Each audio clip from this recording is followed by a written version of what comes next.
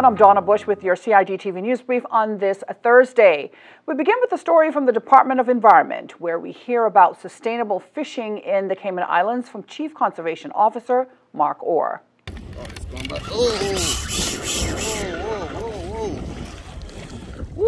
Since 1986, the Cayman Islands has had marine parks in place to ensure the supply of marine life would be sustainable for generations to come.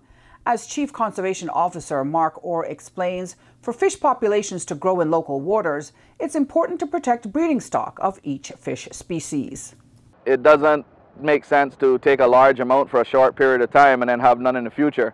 So in that respect, the DOE has had to put in various laws recently with regarding both the grouper spawning, for example, as well as new marine park reserves, which have new areas for and fishing rules for fishing and take of various species of fish. With the groupers, for example, we've had to make a closed season during the potential spawning time. So from the 1st of December till the 30th of April each year, you're not allowed to take any Nassau grouper at all in Cayman waters. And this includes buying, taking, having in your possession, receiving, the whole 9 yards. You just cannot take Nassau grouper during that time. During the open season from the 1st of May through till the end of November, you're allowed to take 5 Nassau grouper per person or per boat.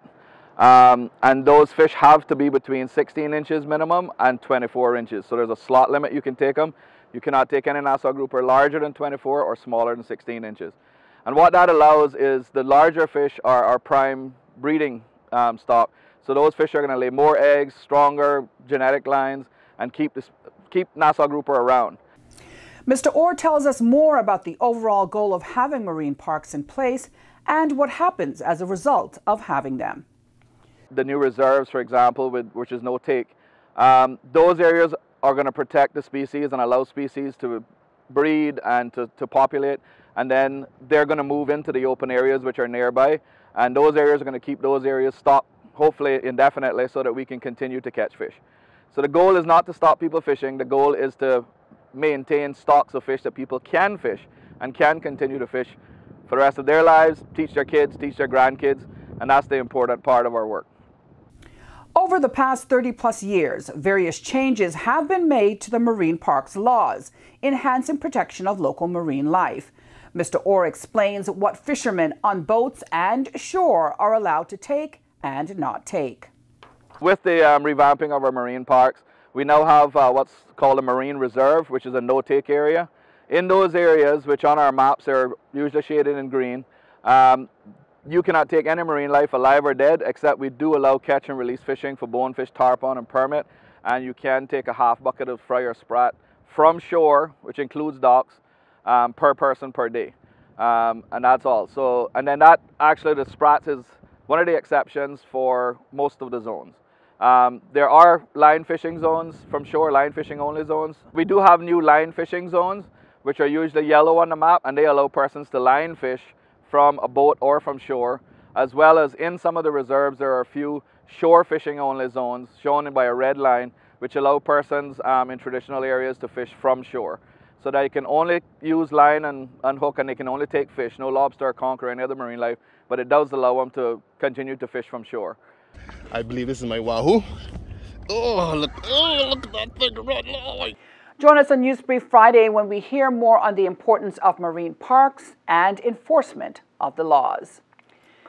Making other headlines, the Judicial and Legal Services Commission undertook a formal recruitment exercise for the permanent post of Director of Public Prosecutions recently.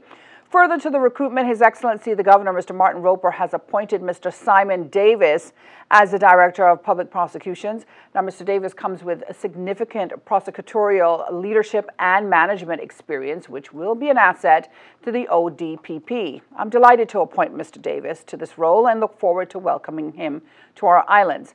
I would like to thank Mrs. James Malcolm for her excellent stewardship during the transition, His Excellency said.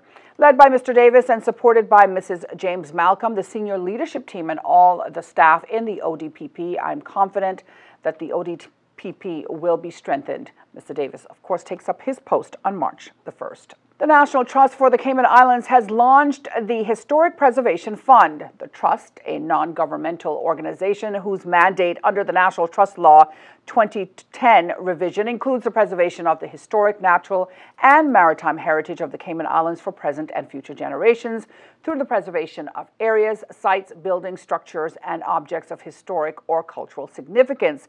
Now, the Historic Preservation Fund will provide an alternative for persons or organizations for a more convenient method by which to financially contribute and directly support the preservation, protection, and promotion of built heritage throughout the Cayman Islands. There are 12 historic sites across the 3 islands that make up the National Trust's inventory, which require continuous maintenance, advocacy, oversight, research, and data collection, as well as fundraising. You're encouraged to contact the National Trust for details and ways in which you can assist them. Well, turning to tonight's weather forecast, we can expect fair to partly cloudy skies with a 20% chance of showers. Later tonight, temperatures will fall to the low 70s. Winds will be north to northeasterly at 5 to 10 knots with higher gusts, while seas will be slight with wave heights of 1 to 3 feet. Tomorrow, we can expect partly cloudy to cloudy skies with a 30% chance of morning showers. Temperatures will rise to the upper 70s. Winds will be northerly at 10 to 15 knots, while seas will be slight with wave heights of 1 to 3 feet. The outlook is for developing low-pressure system northeast of the Bahamas to support a weak cold front that's moving through the Cayman Islands area on Friday morning with moderate northerly winds, and seas on Friday becoming northeasterly by Friday night. Now, the synopsis calls for light northwest winds and slight seas, which are expected again across our area for the next 24 hours in response to the developing low-pressure system over the central Bahamas. Satellite images show a few patches of low-level clouds in and around our area, which are moving towards the southeast. Now, remember, you can find the latest unexpected local weather conditions online at weather.gov.ky. And this brings us to the end of today's news brief here on CIG Television. I'm Donna Bush, as always, thanking you for joining us, wishing you a safe and wonderful night, and inviting you right back here again tomorrow. Until then, bye-bye for now.